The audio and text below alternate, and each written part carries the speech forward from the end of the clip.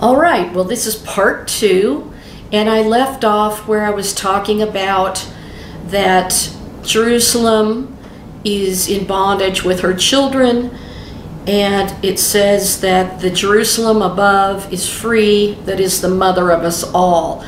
So the one in Jerusalem that's in bondage, it is the Scarlet Harlot, Mystery Babylon the Great, the mother of harlots. So let me read a little bit of Isaiah 3. Considering that Jerusalem, the sons and daughters of Zion, and the ancient monarchy of Judah is the Scarlet Harlot, the one that played the harlot against God. Now you'll have to go look at part 1 where I give you all of the scriptures showing it from the scripture. And this is picking up where I left off, so please watch part 1 and then come here and watch this part 2. Isaiah 3, starting in verse 8. For Jerusalem has stumbled and Judah has fallen, because they spoke and acted against the Lord, defying his glorious presence. The expression on their faces testifies against them, and like Sodom, they flaunt their sin. They do not conceal it. Woe to them, for they have brought disaster upon themselves. Tell the righteous, it will be well with them, for they will enjoy the fruit of their labor. Woe to the wicked, disaster is upon them, for they will be repaid with what their hands have done. Youths oppress my people, and women rule over them. O my people, your guides mislead you. They turn you from your paths. The Lord arises to contend. He stands to judge the people. The Lord brings this charge against the elders and leaders of his people. You have devoured the vineyard. The plunder of the poor is in your houses. Why do you crush my people and grind the faces of the poor, declares the Lord God of hosts. The Lord also says, because the daughters of Zion are haughty, walking with heads held high and wanton eyes, prancing and skipping as they go, jingling the bracelets on their ankles, the Lord will bring sores on the heads of the daughters of Zion, and the Lord will make their foreheads bare. See, she had a whore's forehead. In that day, the Lord will take away their finery, their anklets and headbands, and crescents. So they were wearing the crescent. So this predates Muhammad taking the crescent to worship the moon god. Their pendants, their bracelets and veils, their headdresses, ankle chains and sashes, their perfume bottles and charms, their signet rings and nose rings, their festive robes, capes, cloaks, and purses, and their mirrors, linen garments, tiaras, and shawls. Instead of fragrance, there will be a stench. Instead of a belt, a rope. Instead of styled hair, baldness. Instead of fine clothing, sackcloth. Instead of beauty, shame. Your men will fall by the sword, and your warriors in battle, and the gates of Zion will lament and mourn. Destitute will sit on the ground. In that day, 7 women will take hold of one man and say, we will eat our own bread and provide our own clothes. Just let us be called by your name. Take away our disgrace. On that day, the branch of the Lord will be beautiful and glorious, and fruit of the land will be the pride and glory of Israel's survivors. Whoever remains in Zion and whoever is left in Jerusalem will be called holy. All in Jerusalem who are recorded among the living, when the Lord has washed away the filth of the daughters of Zion and cleansed the bloodstains from the heart of Jerusalem by a spirit of judgment and a spirit of fire. Now I wanted to say right here that, they were acting haughty, and in Lamentations 5:12 it says, no one would believe that the adversary would enter Jerusalem. And this goes on to my next point that helped me to see that Jerusalem is the scarlet harlot. In Lamentations 5:16, it says, "The crown is fallen from our head. Woe unto us that have sinned." In Revelation 13:3, it says, "And I saw one of his heads as it were wounded to death, and his deadly wound was healed, and all the world wondered after the beast." Revelation 13:14 says, "It ordered them to set up an image in honor of the beast, who was wounded by the sword and yet lived." So now I'm going to pick up on that. I'm going to go to Jeremiah 14, and it says in verse 14, "The prophets are prophesying lies in my name," replied the Lord. "I did not send them, or appoint them, or speak to them. They are prophesying to you a false vision, a worthless divination, the futility and delusion of their own minds. Therefore, this is what the Lord says about the prophets who prophesy in my name.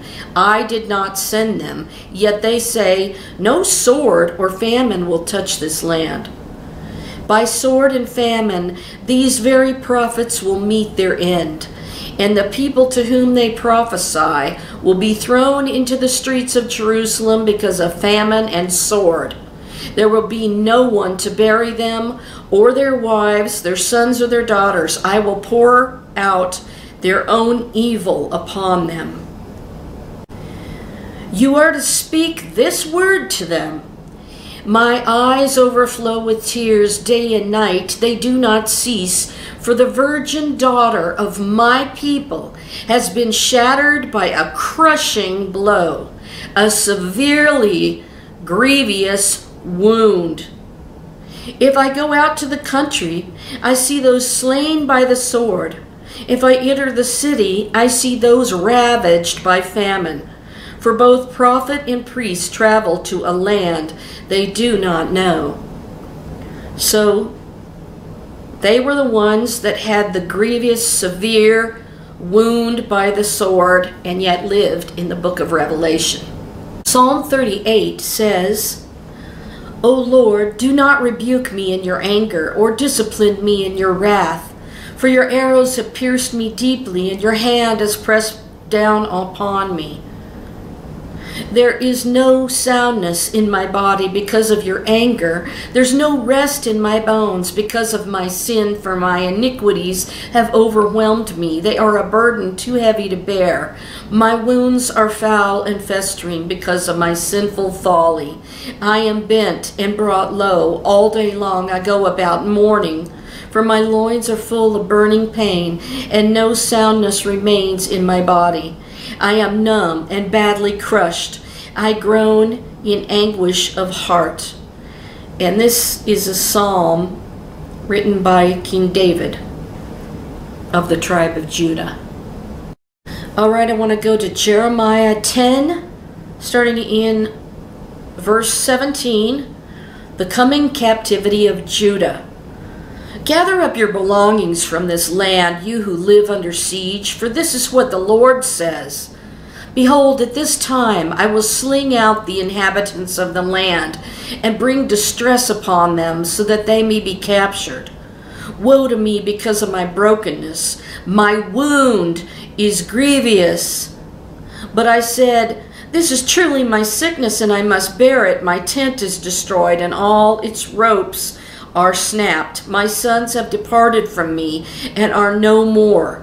I have no one left to pitch my tent or set up my curtains. For the shepherds have become senseless. They do not seek the Lord. Therefore they have not prospered, and all their flocks is scattered. Listen, the sound of a report is coming, a great commotion from the land to the north. The cities of Judah will be made a desolation, a haunt for jackals. I know, O Lord, that a man's way is not his own. No one who walks directs his own steps. Correct me, O Lord, but only with justice, not in your anger, or you will bring me to nothing. Pour out your wrath on the nations that do not acknowledge you, and on the families that do not call on your name. For they have devoured Jacob. They have consumed him and finished him off. They have devastated his homeland.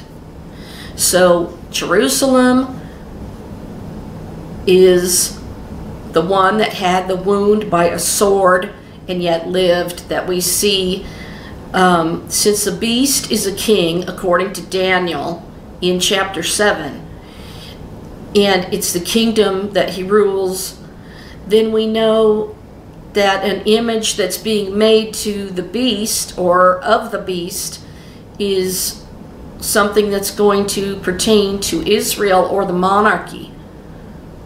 We see in Jeremiah 14, this is the word of the Lord that came to Jeremiah concerning the drought. Judah mourns and her gates languish. Her people wail for the land. And a cry goes up from Jerusalem. The nobles send their servants for water. They go to the cisterns, but find no water. Their jars return empty. They are ashamed and humiliated. They cover their heads. The ground is cracked because no rain has fallen on the land. The farmers are ashamed. They cover their heads. And this is a sign of lamentation and mourning, because they had the wound by a sword in the head. And what that really is saying in Revelation is the monarchy, the king, is the head of state. And I figured this out, and I realized that they were the ones whose monarchy had the wound by a sword, and yet they lived. And the monarchy is going to be restored in the book of Revelation to an earthly king before Jesus returns from heaven at the end of the 7-year time of Jacob's trouble. It says, even the doe in the field deserts her newborn fawn because there's no grass. While donkeys stand on barren heights, they pant for air like jackals. Their eyes fail for lack of pasture. Although our iniquities testify against us, O Lord, act for the sake of your name. Indeed, our rebellions are many, and we've sinned against you, O hope of Israel, its Savior in times of distress. Why are you like a stranger in the land, like a traveler who stays but a night? Why are you like a man taken by surprise, like a warrior powerless to save? Yet you are among us, O Lord, and we are called by your name. Do not forsake us. So let me explain that what happened when it's in Lamentations, and Jeremiah wrote Lamentations because, you know, he was in sackcloth and ashes weeping for the destruction of Jerusalem and the fact that the people were taken to Babylon because they failed to listen to him. And in that verse in Lamentations 5:12, where it said, no one would believe that the adversary would enter Jerusalem. So she believed so much that God was with her, even in the, you know, sins and harlotry that she was committing against God himself, that she thought she was all protected by God, even though they were sacrificing their children to these idols and then coming into the Lord's house and defiling it and having that blood of their children on their hands. And many other things. You know, I discussed all about the harlotry that was going on, that she was sleeping with the Assyrians and then the Chaldeans, the Babylonians, and committing fornication, and she had all these abominations. So this is what we see in the Scarlet Harlot, the mother of abominations in the book of Revelation. So this is what I believe is going to happen in the future, that they actually believe that God is approving of what they're doing by bringing about the one world religion, because they want to bring everybody to Jerusalem no matter what God they're worshiping. And this is allowing these abominations to come to Jerusalem. And then, of course, the Lord is going to come down from heaven and strike Nebuchadnezzar's statue on the feet and destroy these kingdoms that are tainted with Babylon. So she brought forth Babylon into the many waters of the different countries where she was exiled. And so they do not believe that anybody's going to come into the land and do anything bad to them, because they think that God is with them and that they're in some sort of way superior to the Gentiles. And I even had one Israeli person tell me, "You're not one of us." So, you know, didn't want to have anything to do with me because I was believing in Jesus as the King of Kings. In Jeremiah 3, it talks about the polluted land. And of course, Jeremiah was the prophet sent to warn the kings of Judah to repent and turn from their wicked ways and to return to God, and, you know, warn them that they would be taken captive to Babylon. So this is talking about the polluted land in verse 1 of chapter 3 of Jeremiah. They say, "If a man put away his wife, and she go from him, and become another man's, shall he return unto her again?" Now see, Israel was supposed to be God's wife. So he's talking about them. "Shall not that land be greatly polluted? But thou hast played the harlot with many lovers. Yet return again to me, saith the Lord. Lift up thine eyes into the high places, and see where thou hast been lean with, in the ways which thou sat for them as the Arabian in the wilderness, and thou hast polluted the land with thy whoredoms and with thy wickedness. Therefore the showers have been withholden, and there have been no latter rain, and thou hadst a whore's forehead.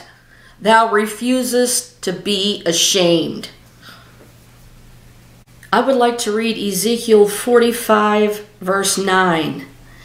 "Thus says the Lord God, Enough, O princes of Israel! Put away violence and oppression, and execute justice and righteousness. Cease your evictions of my people, declares the Lord God." The next part of this is another piece of the puzzle that came to me while I was writing my book. This is really what got me understanding from the Holy Spirit that Jerusalem is the Scarlet Harlot, Mystery Babylon the Great, the mother of harlots. And I want to explain how I piece this together to you. Now think about this. It refers to the nations as the nations. So the person that it's talking about is not from the nations. It's Israel, it's Judah, it's Jerusalem, and God's people. Mystery Babylon. "After this I saw another angel descending from heaven with great authority, and the earth was illuminated by his glory. And he cried out with a mighty voice, Fallen, fallen is Babylon the Great. She's become a lair for demons and a haunt for every unclean spirit, every unclean bird, and every detestable beast. All the nations have drunk the wine of the passion of her immorality. The kings of the earth were immoral with her, and the merchants of the earth have grown wealthy from the extravagance of her luxury. And then I heard another voice from heaven say, Come out of her, my people, so that you will not share in her sins or contract any of her plagues, for her sins are piled up to heaven, and God has remembered her iniquities. Give back to her as she has done to others. Pay her back double for what she has done. Mix her a double portion in her own cup. As much as she has glorified herself and lived in luxury, give her the same measure of torment and grief." And this is the verse that helped me to figure out that Jerusalem was Mystery Babylon in the book of Revelation. In her heart, she says, I sit as queen. I am not a widow, and will never see grief or mourning. Therefore her plagues will come in one day, death and grief and famine, and she will be consumed by fire, for mighty is the Lord God who judges her. So it's that verse right there. In her heart she says, I sit as queen, I am no widow, and will never see mourning. And that is Revelation 18:7 and the latter half of verse 7. So let's go back to when they were taken to Babylon, and in Lamentations, when they were in mourning, and see what it says there, Lamentations 1 verse 1. Listen carefully to Lamentations 1 verse 1 compared to that verse I just gave you in Revelation 18:7. How deserted lies the city, Jerusalem, once so full of people. How like a widow is she, who once was great among the nations. She who was queen among the provinces has now become a slave. Bitterly she weeps at night, tears are on her cheeks. Among all her lovers there is no one to comfort her. All her friends have betrayed her, and they have become her enemies. After affliction and harsh labor, Judah has gone into exile. She dwells among the nations, and she finds no resting place.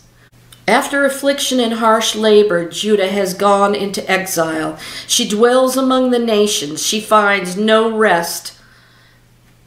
All who pursue her have overtaken her in the midst of her distress. The roads to Zion mourn, for no one comes to her appointed festivals. All her gateways are desolate. Her priests groan. Her young women grieve, and she is in bitter anguish. Her foes have become her masters. Her enemies are at ease. The Lord has brought her grief because of her many sins. Her children have gone into exile, captive before the foe. All the splendor has departed from daughter Zion. Her princes are like deer that find no pasture. In weakness they have fled before the pursuer. In the days of her affliction and wandering, Jerusalem remembers all the treasures that were hers in days of old. When her people fell into enemy hands, there was no one to help her. Her enemies looked at her and laughed at her destruction. Jerusalem has sinned greatly, and so has become unclean. All who honored her despise her, for they have all seen her naked, and she groans and turns away. Her filthiness clung to her skirts. She did not consider her future. Her fall was astounding, and there was no one to comfort her. Look, Lord, on my affliction, for the enemy has triumphed. The enemy laid hands on all her treasures.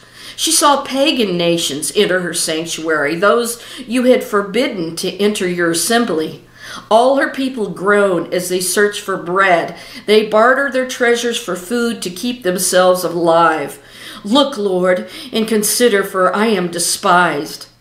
Is it nothing to you, all you who pass by? Look around and see. Is any suffering like my suffering that was inflicted on me, that the Lord brought on me in the day of his fierce anger? From on high he sent fire, sent it down into my bones. He spread a net for my feet and turned me back. He made me desolate, faint all day long. My sins have been bound into a yoke. By his hands they were woven together. They have been hung on my neck, and the Lord has sapped my strength. He has given me into the hands of those I cannot withstand. So that verse, Lamentations 1:1, is the key. How deserted lies Jerusalem, once so full of people. How like a widow is she, who once was great among the nations. She who was queen among the provinces has now become a slave. And so they're mourning and lamentating over their grief of the destruction of Jerusalem and the Holy Temple. So God is saying in Revelation 18:7, again, I just want to repeat how that connects. As she glorified herself and lived in luxury, so give her a like measure of torment and mourning. Since in her heart she says, I sit as a queen and am no widow, and mourning I shall never see. So she's denying she's the one in Lamentations 1:1. And that's Revelation 18:7.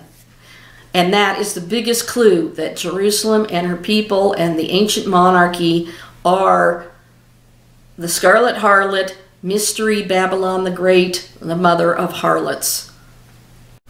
So let's now look at Ezekiel 22, the sins of Jerusalem. Verse 1.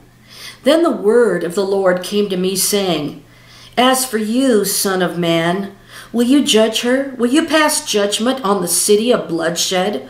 Then confront her with all her abominations. Now remember, she's the mother of harlots, of the abominations of the earth. And tell her that this is what the Lord God says. O city, who brings her own doom by shedding blood within her walls and making idols to defile herself. You are guilty of the blood you have shed, and you are defiled by the idols you have made.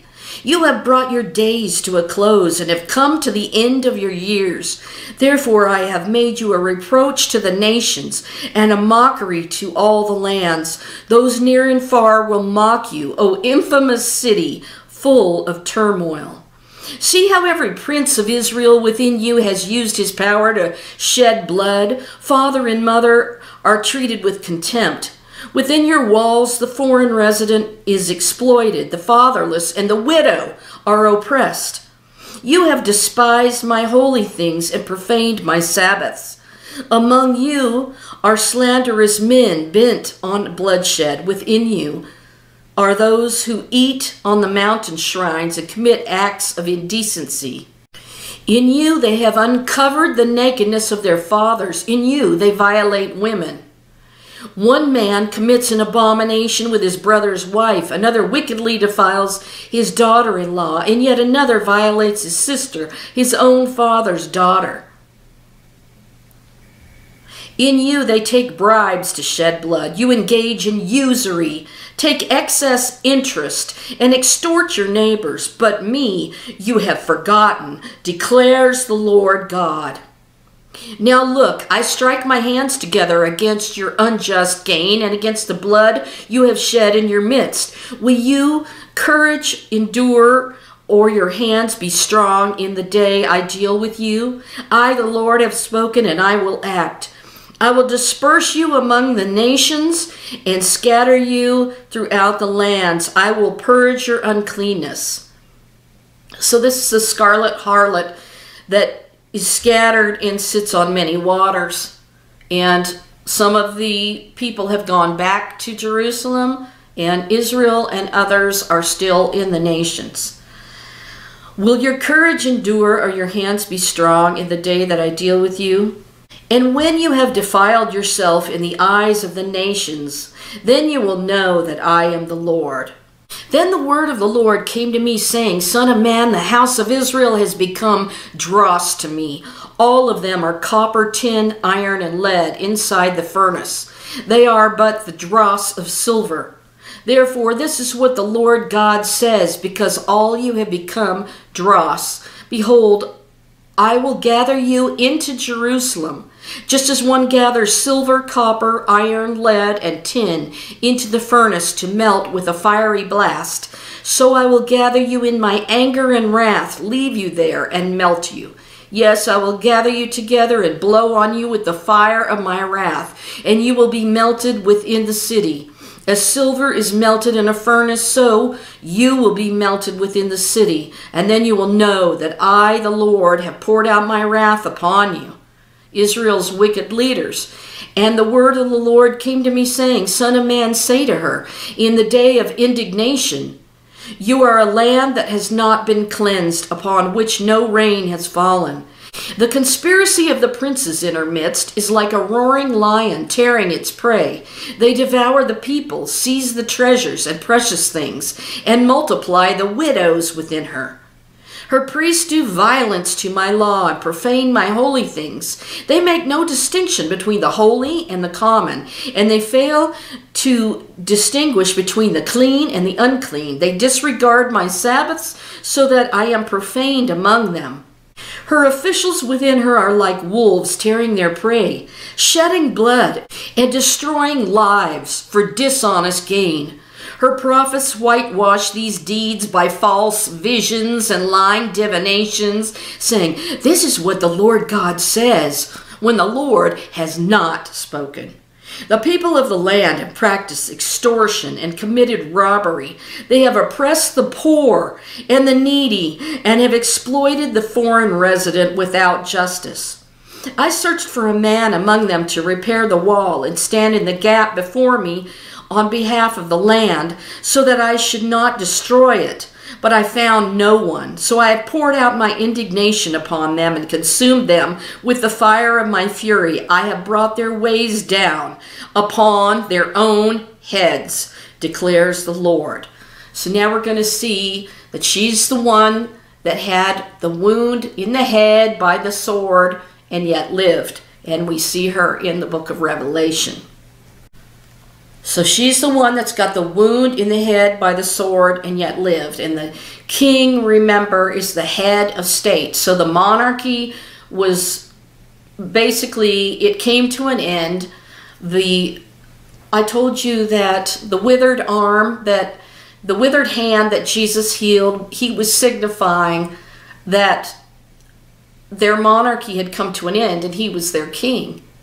And also he healed the blind eyes.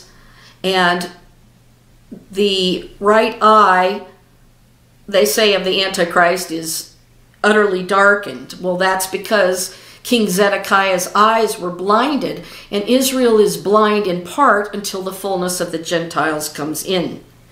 So we've got in Ezekiel 21, God's sword of judgment. And the word of the Lord came to me, saying, "Son of man, set your face against Jerusalem and pray against the sanctuaries. Prophesy against the land of Israel and tell her that this is what the Lord says. I am against you, and I will draw my sword from its sheath and cut off from you both the righteous and the wicked, because I will cut off both the righteous and the wicked. My sword will be unsheathed against everyone from south to north. Then all flesh will know that I, the Lord, have taken my sword from its sheath, not to return it again. But you, son of man, groan before their eyes with a broken heart and bitter grief. And when they ask, why are you groaning? You are to say, because of the news that is coming. Every heart will melt, and every hand will go limp. Every spirit will faint, and every knee will turn to water. Yes, it's coming, and it will surely happen, declares the Lord God.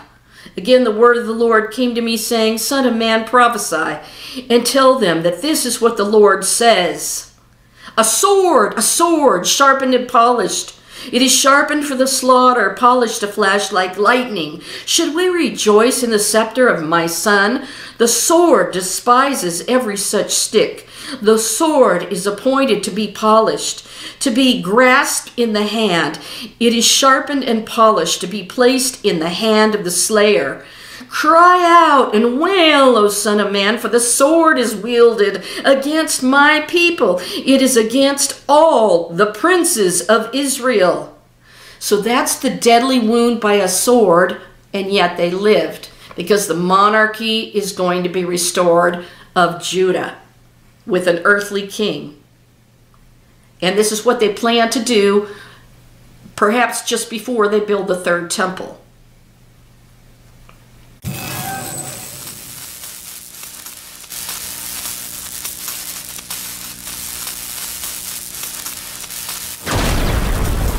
Therefore strike your thighs, surely testing will come. And what if even the scepter which the sword despises does not continue, declares the Lord God? And let me just say that Jesus, the Messiah, is the scepter. So then, Son of man, prophesy and strike your hands together. Let the sword strike 2 times, even 3.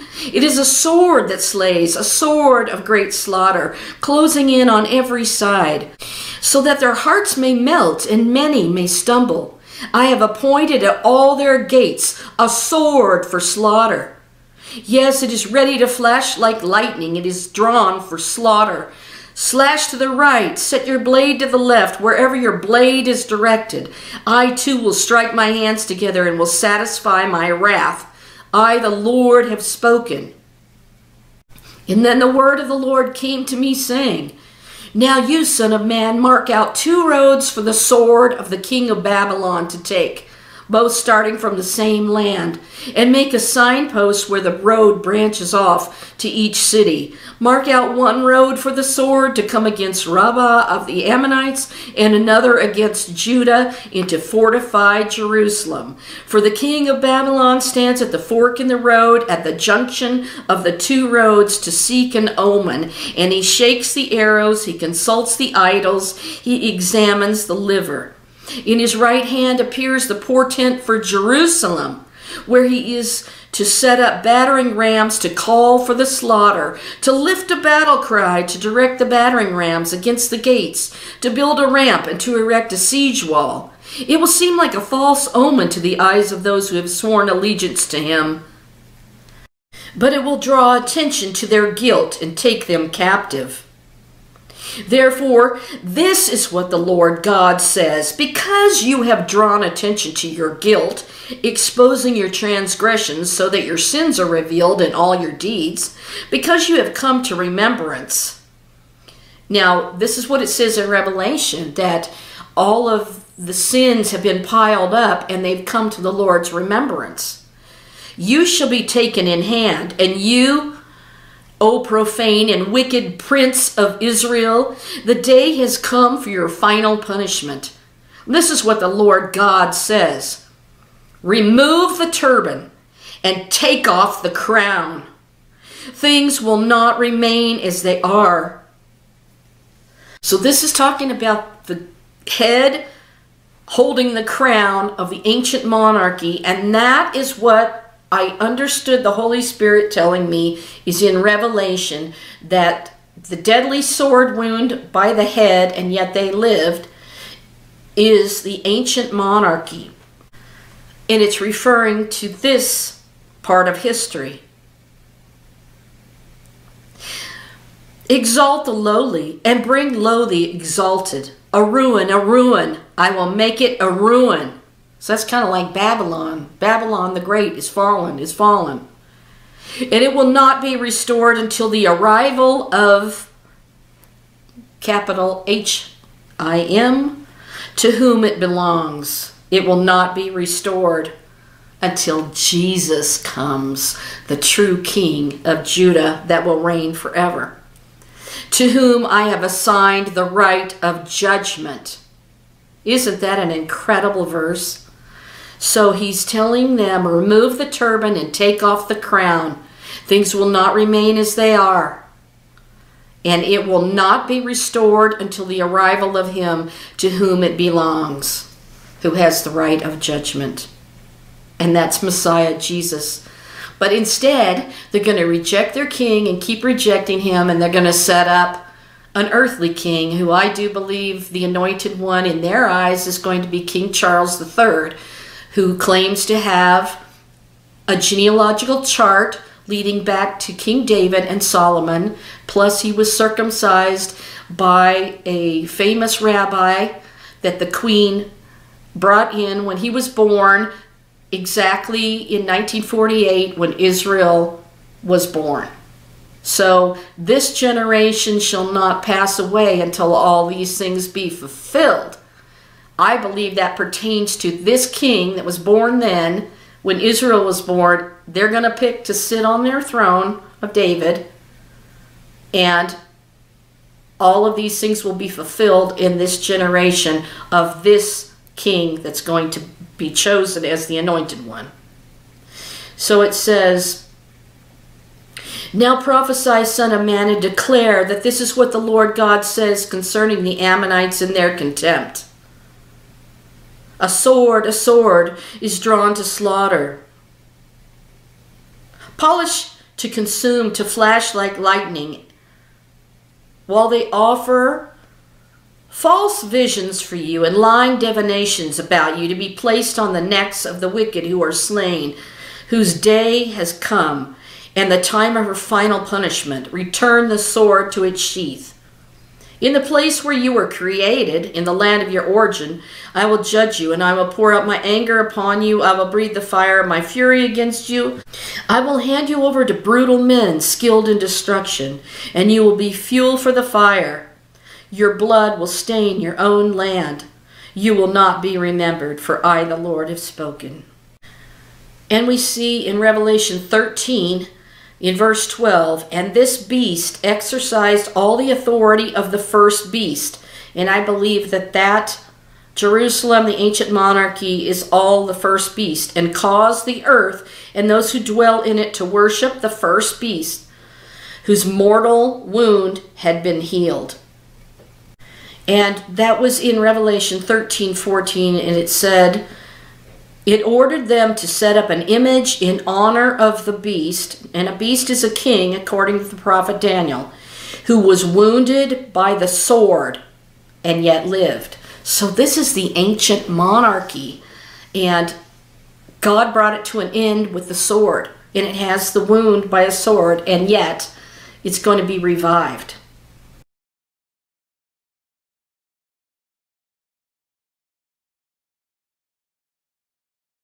And we saw in Jeremiah 21:9, whoever stays in the city of Jerusalem will die by the sword, famine, or plague.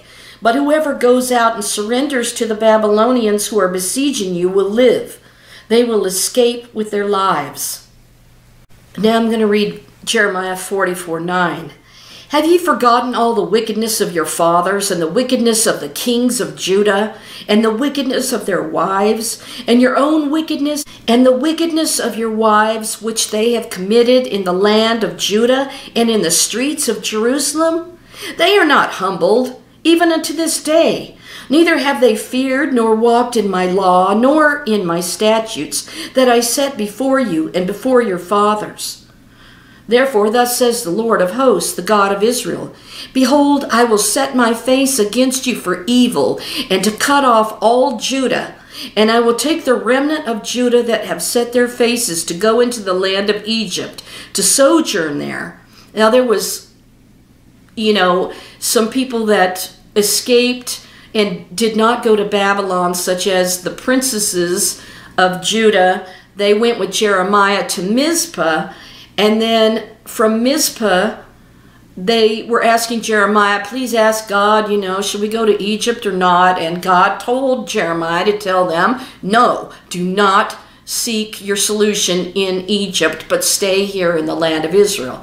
Well, they did it anyway, and they went there, and God told them that they would fall by the sword. So that was part of the royal line there of Judah.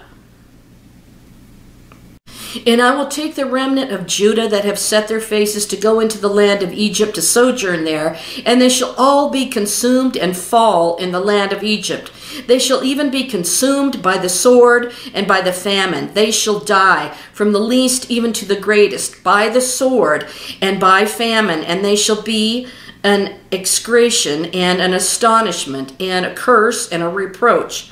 For I will punish them that dwell in the land of Egypt as I have punished Jerusalem by the sword, by the famine, and by the pestilence, so that none of the remnant of Judah which are gone into the land of Egypt to sojourn there shall escape or remain, that they should return into the land of Judah, to the which they have a desire to return to dwell there, for none shall return but such as shall escape.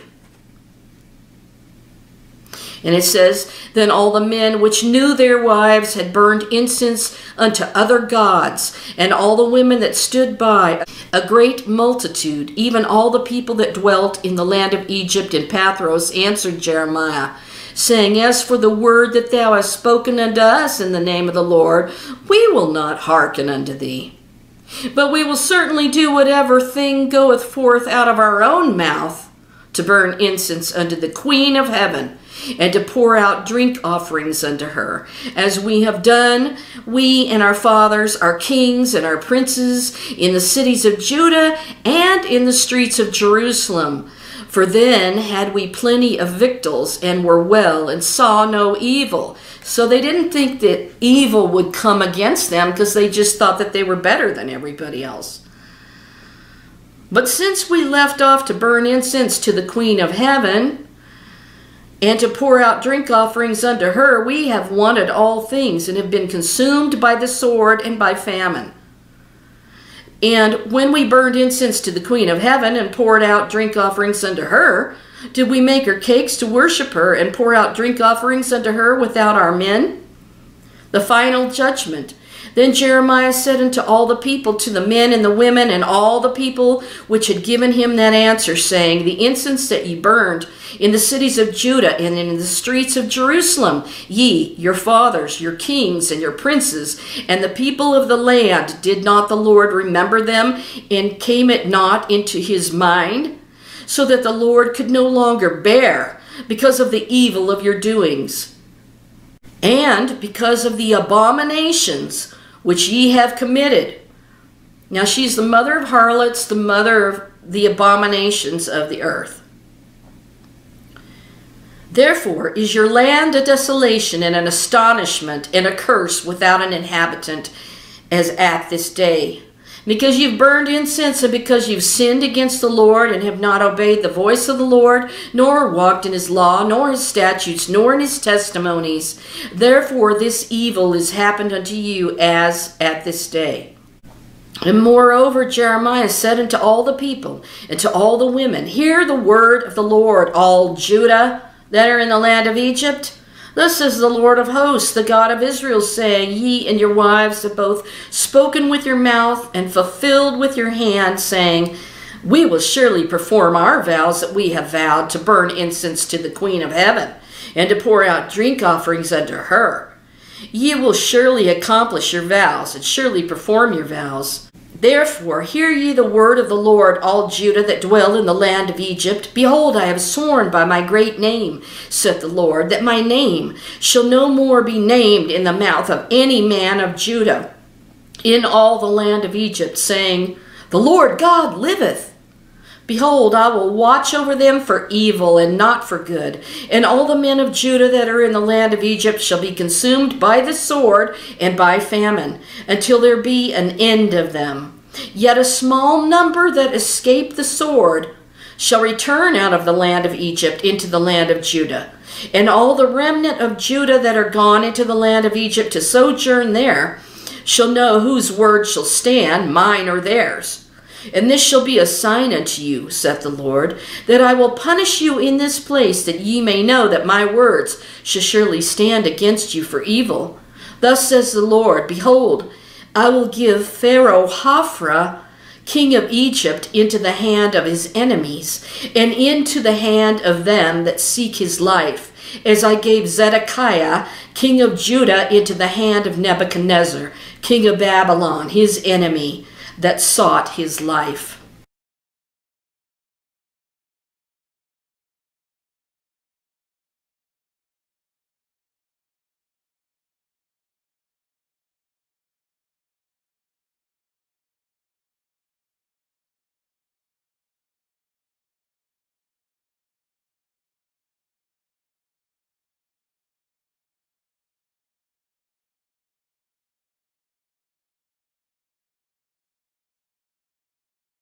So he was blinded by Nebuchadnezzar, his eyes were put out, and he never saw another thing.